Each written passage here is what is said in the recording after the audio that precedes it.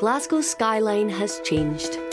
4 of the city's oldest hospitals have closed their doors. And Scotland's biggest and most talked about hospital has taken over. My name's Davey, I'm going to take you for a wee x-ray, OK? 750,000 patients are treated here every year, using state-of-the-art technology. I've got the manoeuvrability down there with the robot. Cutting-edge operations and world-class scientific research. Well, he said it had been grown in a laboratory in America. I'm going to be one of the first. This massive building is transforming healthcare in Scotland. There's nowhere else in Scotland that could have done everything that we've done. That is big, necessarily better. I think on the average we walk about 20 miles a day, which is a lot. And in a hospital this size, are they in danger of losing the human touch?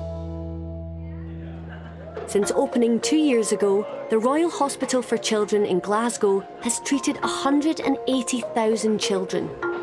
With 256 beds, it's the largest purpose-built children's hospital in Scotland. Today, 4-year-old Charlotte has come in with her mum and dad for an operation.